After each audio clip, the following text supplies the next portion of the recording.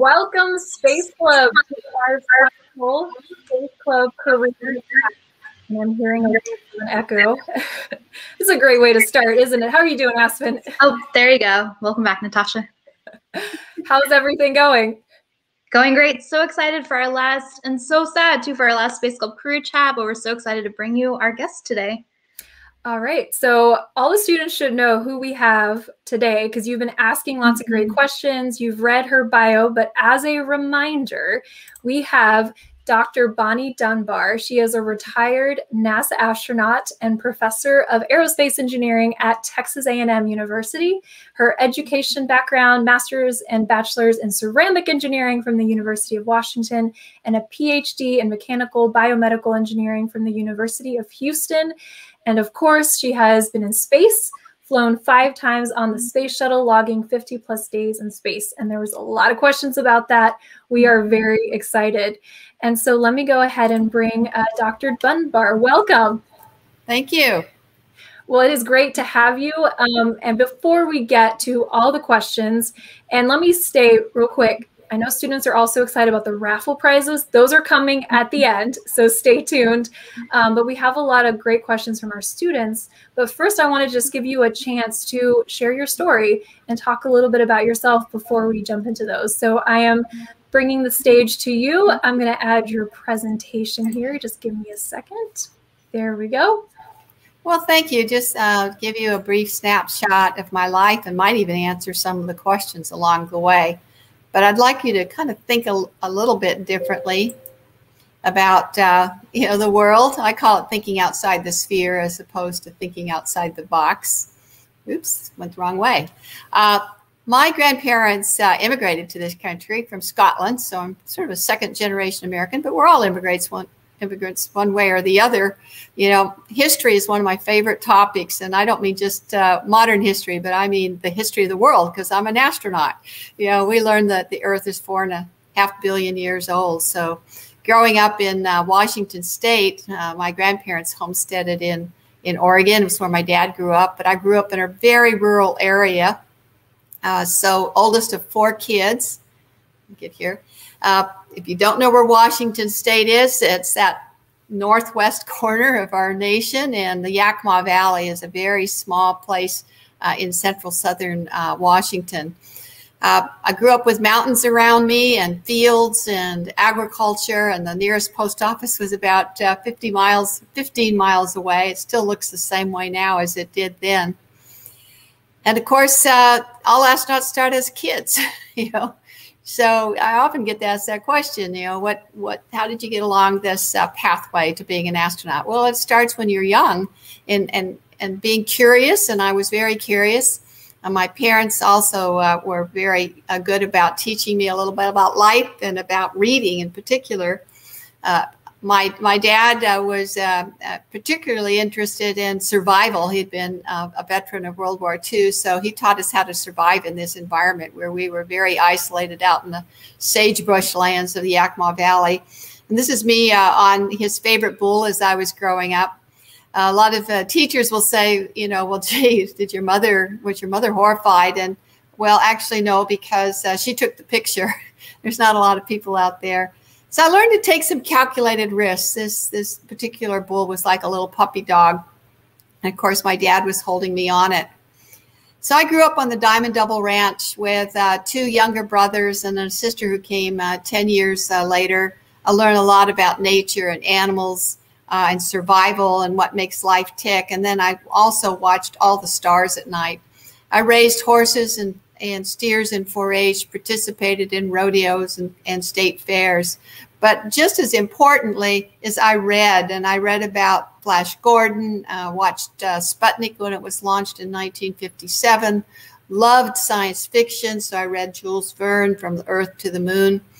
And then when Alan Shepard was launched in 1961, the whole world was watching. And then later, John Glenn orbited the Earth in 1952. In 62, and then later he flew on the shuttle when he was 77 years old, so I still look at that as a career goal. We listened on the radio when President Kennedy committed the nation to the moon, and it was really an exciting time. I was only in junior high at the time, but everybody was looking at the stars and space exploration, and there were funds to come in and stimulate science and engineering and math. And in fact, that's part of how I went on this pathway. I was very interested in space exploration. So I asked my 8th grade teacher what I should take after I graduated from the 8th grade, because I had to take another bus into high school. And he said, well, take algebra. And I said, what's that? And he said, trust me. But that was my magic word, because algebra led to geometry and trigonometry and math analysis and chemistry and physics and biology. So when I was accepted to the University of Washington under grants and loans and scholarships, I needed to know what to major in. And it was my physics teacher, Mr. Anderson, who said, I think you should become an engineer. I loved physics. I loved math. But I also took 2 years of Latin, and I was a cheerleader. You know, we believed in having well-rounded backgrounds. Loved to write. And I entered the University of Washington in engineering, and then I met my department chair, Dr. James I. Muller. And he promised if I went into his department that he was working on the space shuttle at the time in research, he would introduce me to NASA engineers. And he sure did. And he was a lifelong mentor to me. While I was undergraduate, we did watch the first humans, man land on the moon, and altogether 12 men have walked on the moon. And we saw our planet for the first time from the surface of the moon, really fully understanding that there's a great big universe out there. I was able to work on the shuttle myself. It led to my first job on this brand new spaceship that launched like a rocket and orbited the Earth up to 13, 14 days, and then landed like an airplane. And I worked on the materials that protected it from the high heat of reentry, about 23 to 2,700 degrees Fahrenheit. And it was that opportunity that led me to my first real aerospace job at Rockwell International in California, working on the shuttle, on the tiles. And I also applied to be an astronaut for the first time. And the company was so supportive. This was back in 1976, 78. They put a feature in the local newspaper, the company newspaper. I applied. I was one of the 100 finalists, but I wasn't selected for the 1978 class. But I wasn't deterred. I went to work for NASA as a flight controller, and then was selected for the 1980 class. So this is my 1980 class.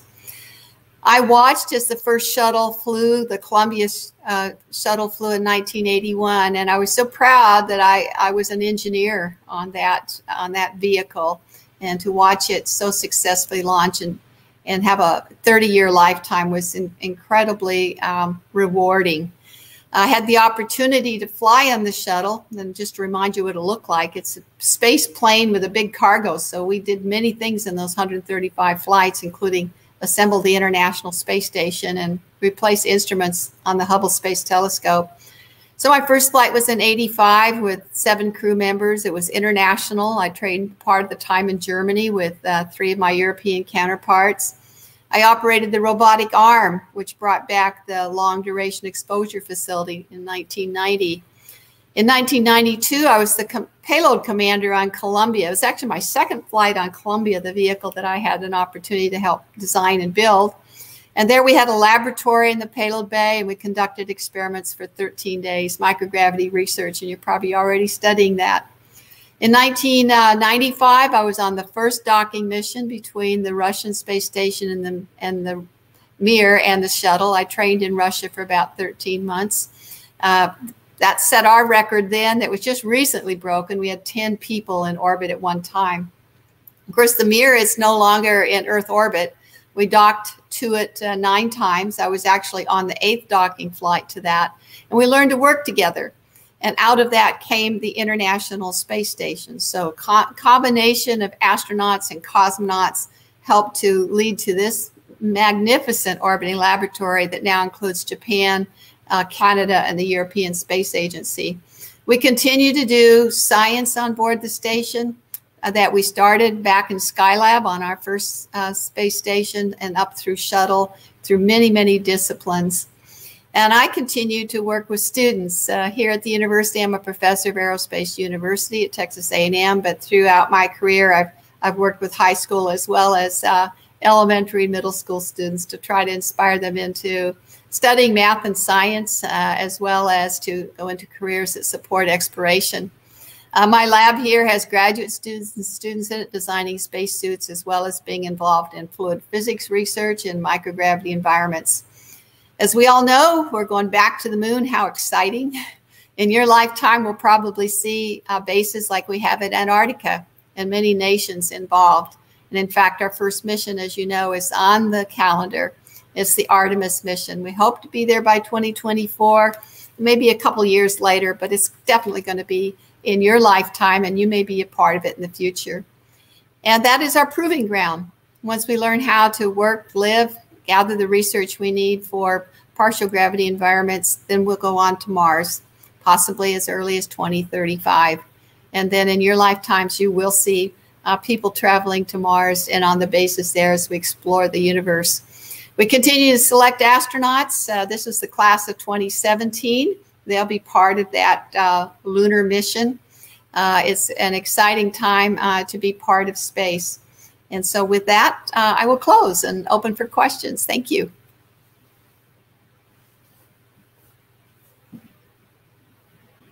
Questions, we got a lot submitted. So can you hear me? All right. So our first question is, what inspired you to be an astronaut from SJA North Stars in Maryland? Well, you know, it's hard to tell exactly, but I was very young, probably 9 or 10, and it might have been just being out in under the clear skies, being able to see the Milky Way and asking what that was before I went to school. What's that stripe of stars out there?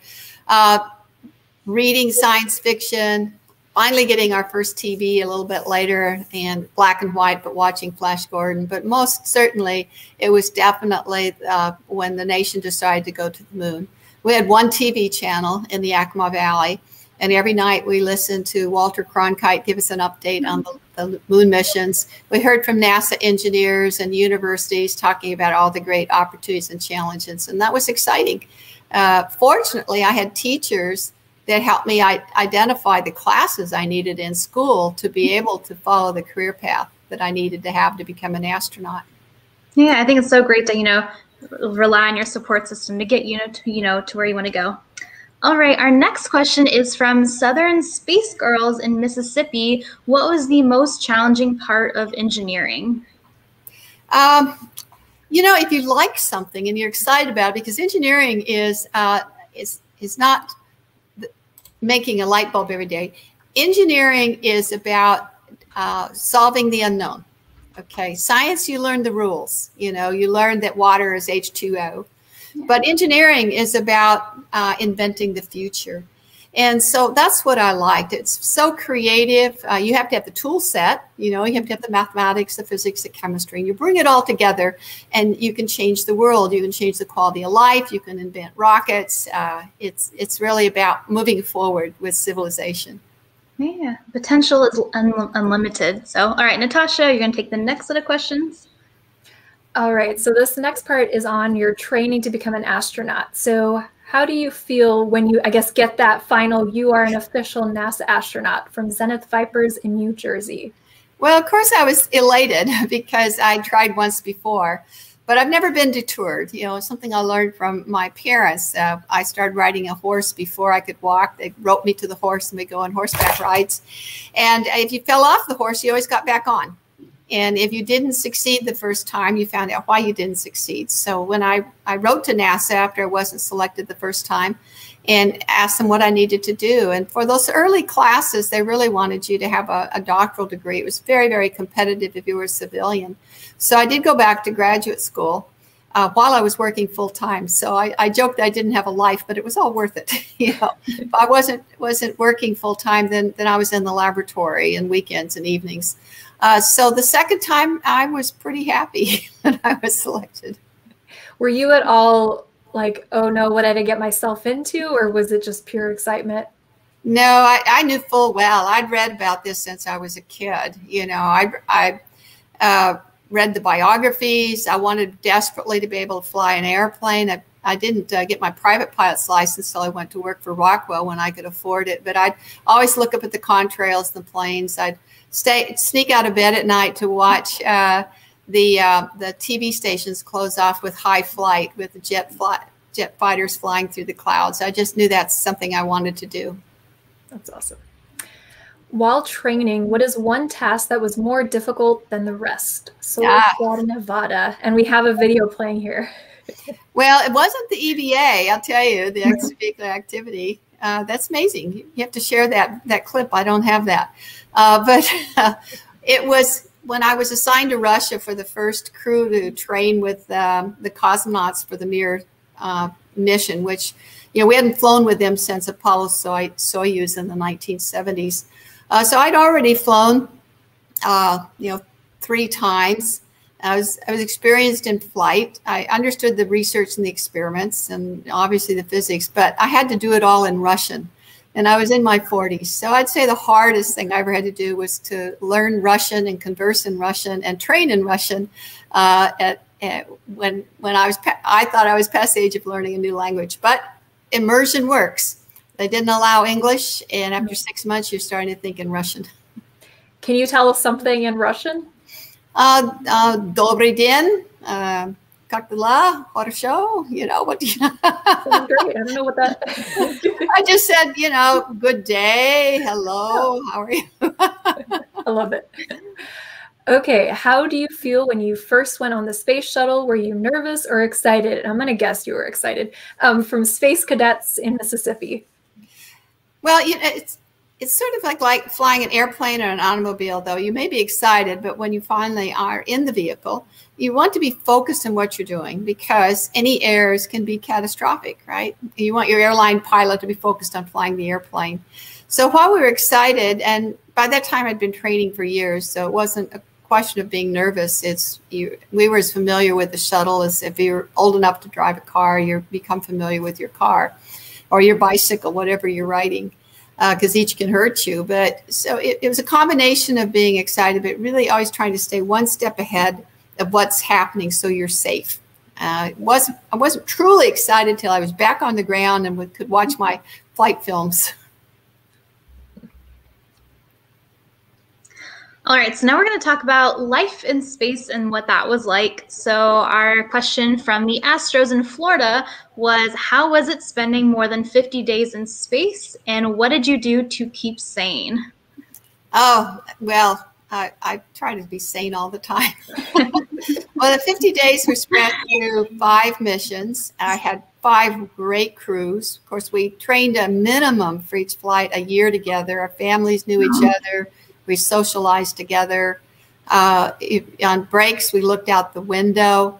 We were busy working. We had what was called a flight plan that would schedule each of us within 5-minute increments, because the research we did was not ours. It was research being conducted by industry, by government, and by university students and even middle school students. So we were their hands, eyes, and ears out in this remote laboratory. So we couldn't fall down on the job. I always looked at, I better succeed at this. Or somebody's going to fail on the ground. So I always stayed sane. It was very stimulating and exciting. Yeah. Was there anything that surprised you about living in the ISS, or anything unexpected? Or well, this is a real tribute to our mission operations folks at the Johnson Space Center and their trainers, in that they train you to, except for the weightless environment, a very high fidelity environment. So your trainers look like the vehicles. We even had a simulator for the shuttle that was motion, would shake and rattle and launch and land. So there weren't too many surprises. It's always a welcome, I guess, exposure to microgravity or zero gravity, because we can't really simulate that for extended times on the surface of the Earth, just in parabolic aircraft for 20 seconds at a time. So I always enjoyed that. I always enjoyed being weightless, but no significant surprises. But that's really a tribute to our trainers. Yeah. And then from Neptune's Spirit in Wisconsin, what was it like to eat in space? And did you have like a favorite food that you enjoyed up there? Well, I think I ate better out of our food stuff than on the shuttle, because of the dietitian who transformed foods for the space shuttle by the name of Rita Rapp. And in fact, I think our dietary labs, food labs, are named after her. But but everything was all tested in the labs. We tested it before we went. It's not squishy, add water type of foods. Dehydrated, thermostabilized, irradiated. So we had, soups and oatmeal, and we had salmon and beef. But my favorite rehydratable food was shrimp cocktail with horseradish sauce, which I really enjoyed. Yeah. All right. So what was the coolest thing you saw in space from supernovas in Michigan? Well, it's a great name, supernovas. I think on my first flight, I'll never forget, we were on a very high inclination orbit. That's the angle you make between the equator and your pathway. So it was 57 degrees. We didn't have many of those high inclination orbits. That means you see 57 north latitude and 57 south latitude for those of you studying orbital mechanics and orbits. And that gives a great slant view to Antarctica. And we had one particular orbit we call a pass, where we were in the dark, but we could see the southern lights, the aurora australis over Antarctica. And of course, it looks just like it's burning. You can download those images now on the North Pole, as a matter of fact. And it was just a really spectacular sight. We were all looking out the windows. We were facing the direction we were going. I felt like we were on the, Starship Enterprise on the command deck. And, here's this planet below us and these, auroras off to the right. So it's a particularly amazing sight. Yeah. Oh, that sounds so cool. I can imagine what that would be like to look at. All right. What was your favorite NASA mission you went on from the eclipse in Arkansas? Well, all 5 were great. That's like asking what your favorite child is. You can't. All of those missions were really outstanding. Had great opportunities on those missions, great crew members, and all very successful missions. So it'd be hard to pick. All right. The next question from the 3 Spaceteers in Minnesota was, so a lot of our students are wanting to maybe be an astronaut someday. So what can they do now to prepare if they want to be astronauts when they get older? Well, first of all, stay healthy. Definitely don't do drugs. Eat well and exercise. You don't have to bench press 500 pounds, but you have to be cardiovascularly healthy. And this starts while you're young. Okay, so don't be too sedentary. Get involved in sports. Sports is not just a method of being healthy. It also gives you an opportunity to learn how to work as part of a team. And to be an astronaut, NASA wants to ensure that you're also a team player. Then the rest is academic preparation. We select engineers, all kinds of scientists, and physicians. So medical background, engineering, and science. And what I suggest to prospective young astronauts is to go online and look at all the variety of different biographies, because our astronauts come from all walks of life. When I came into the office, about 50% of us were from rural areas, grew up in farms, and many of us went through engineering.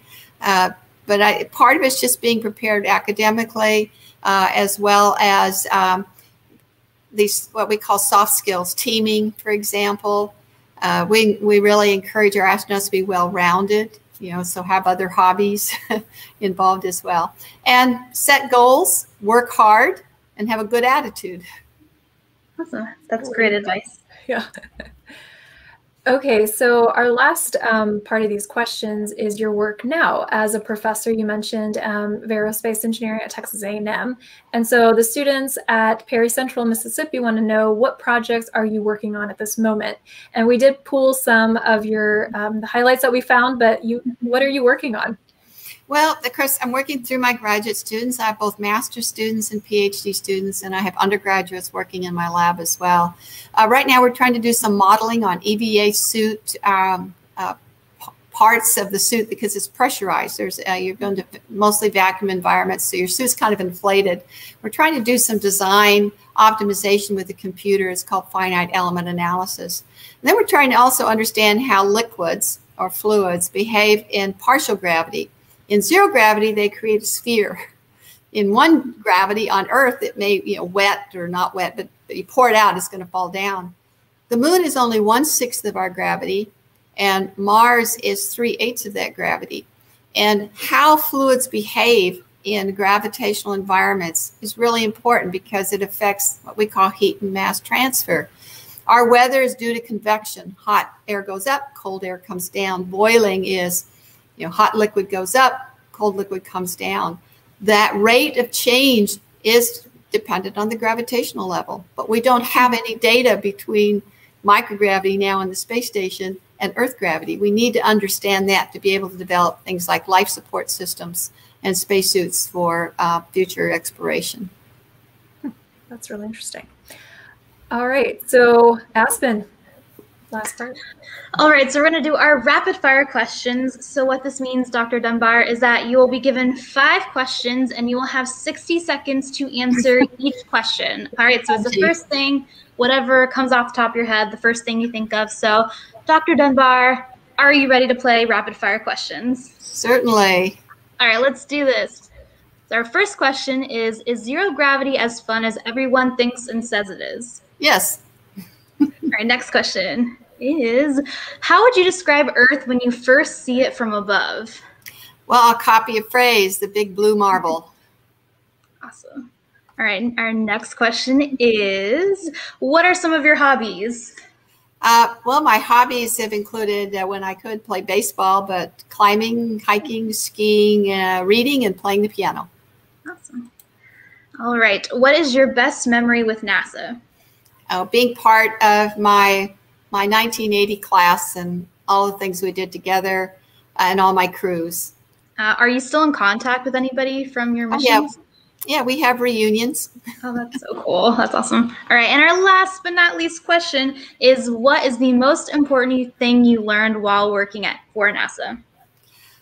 Always try to work with creative people. That's what NASA is all about. Energetic, serve your nation, and think about the future. All right, so I'm going to pull up one of our questions that we've gotten while you've been talking. Okay. And so we have a student ask, I wonder if there has been any mistakes or malfunctions during her days of being an astronaut. Well, I'm really fortunate. There was no major malfunctions. The shuttle worked beautifully. During the 100 and the 30 years, 135 flights we had, we obviously lost 2 vehicles.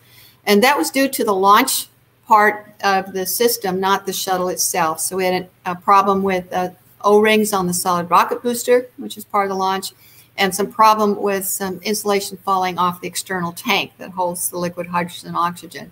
But the shuttle itself performed beautifully, and it performed beautifully in all my flights. So that would act as a malfunction. There have been sometimes people make errors on switches and experiments, and we've seen our share of them, but we always recovered, and we always provide for that. We call it contingency operations in flight. Awesome. Well, it has been a real pleasure having you as part of our final Space Club career chats. Do you have any final words that you want to share with our elementary and middle school kids watching? Yeah, I wish I could see you. It's always easier and better for me to be able to make that eye contact with you. I think the advice I'd give you is that your dreams are all valid. It's just a matter of being able to find those people who help you with that pathway. Always articulate where you want to go, and then find those things that make it a joy to get up in the morning, and then it's not work. I love that. All right. Well, thank you very much. And we're going to say goodbye to you now. And we're going to move on to the last part. Are you ready for this? Let's do this.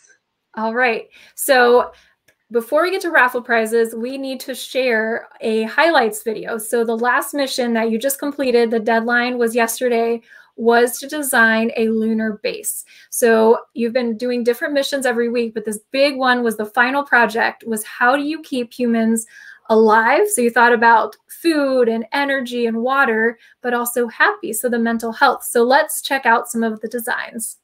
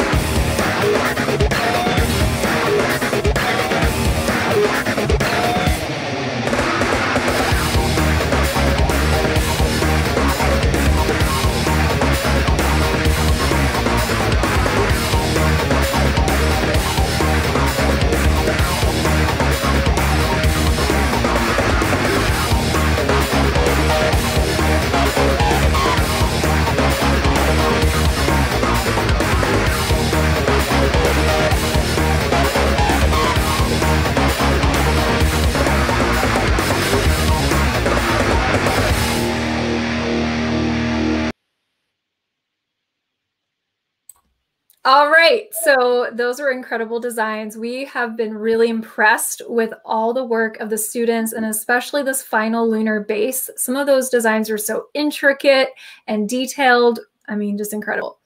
And so what we've done for our raffle prizes, now this is going to take us a few minutes because we have a lot of stuff to give away, which is great. So first, what we have is the teams that were just featured, not just from that video, but any team that completed the final mission. So if you submitted your engineering challenge for mission 9, we've put you in the raffle and you have the chance to win Astronaut ice cream and this really cool solar robot. And it's really cool with the solar robot. You can customize it, race with your friends. And so let's see who won. All right, so here are my teams.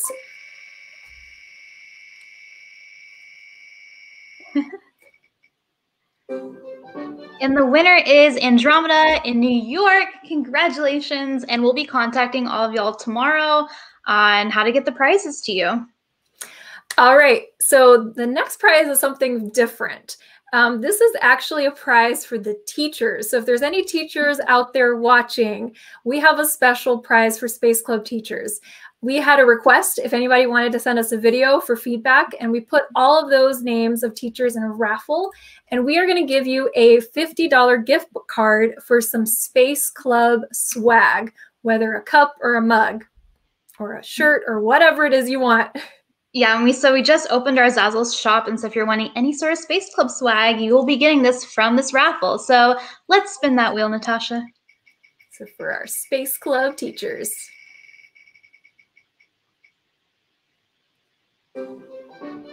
All right, and congratulations to Scholars Academy. I know she is watching, so congratulations. And again, we'll be emailing for all the prize winners today. We'll be emailing you tomorrow.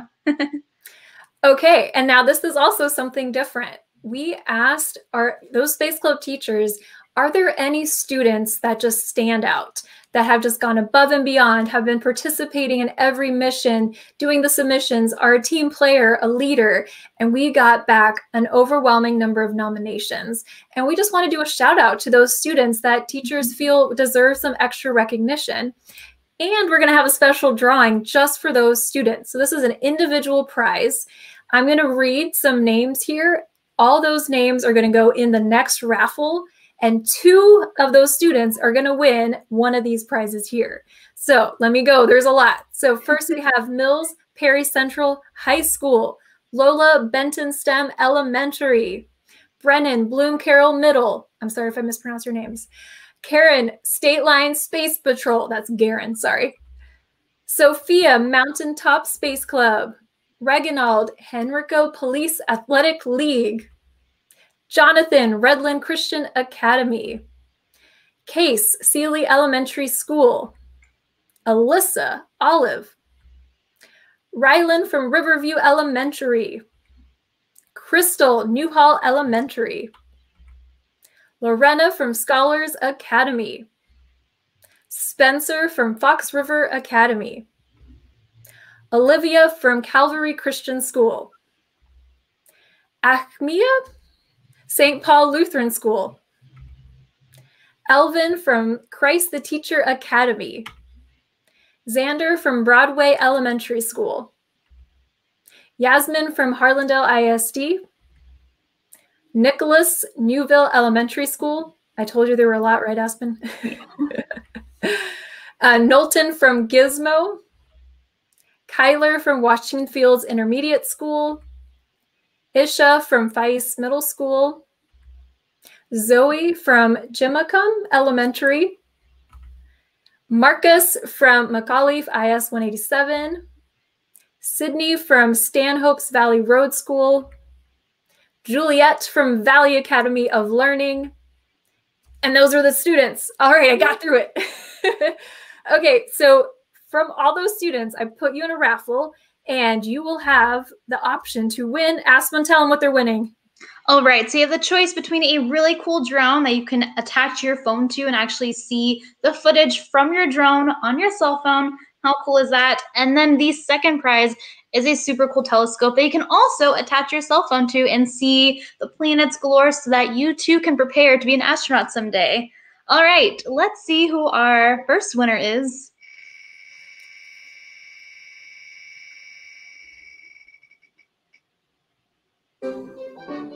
All right, our first winner is Elvin from Christ the Teacher Academy. Congratulations. And then our second student.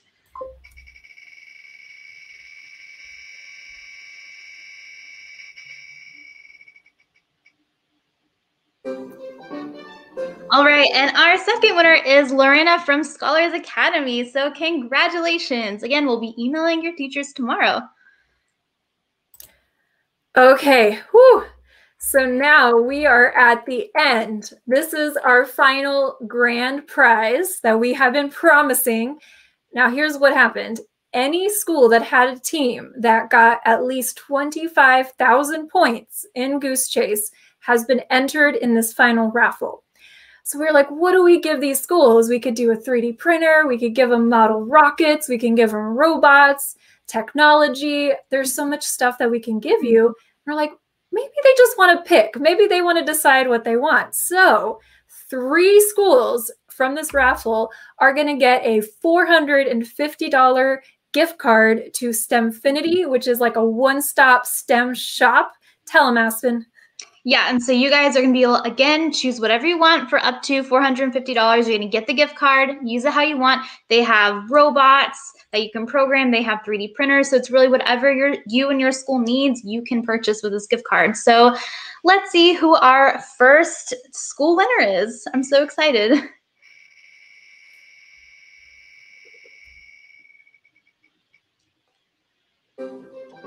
All right, and our first school winner, congratulations to Oakland Middle School.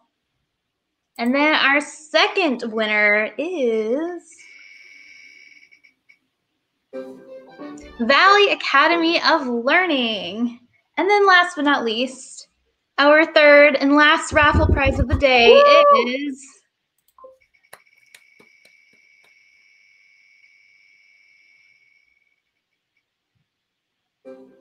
all right, congratulations to Liberty Center Schools in Ohio. Again, we'll be contacting you tomorrow. That's it. We did it. We have made it to the end of the mission to Moon. If you are on the Goose Chase app, we're going to leave it open for a couple of days through May 14th. So you have 2 more days if you just want to check out all the other submissions. But it has been a pleasure working with all the students out there. We've loved seeing your submissions every week. Thank you for joining us on these Space Club career chats. And we hope you guys have a great end of the school year and a wonderful summer. And maybe we'll see you at a future mission. Yeah, thanks, guys.